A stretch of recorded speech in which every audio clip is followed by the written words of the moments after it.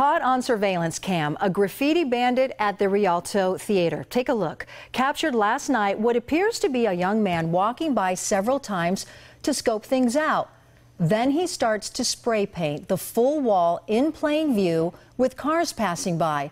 Now, he continues tagging for a while, but he doesn't go unnoticed. A couple of guys stop and start talking to him, but they leave and the graffiti bandit continues. The side of his face comes in full view of a surveillance camera. It only takes him about 5 minutes from start to finish. The Rialto Theatre posted the graffiti on Facebook, saying they plan to file a police report and hopes the tagger comes to regret this criminal act.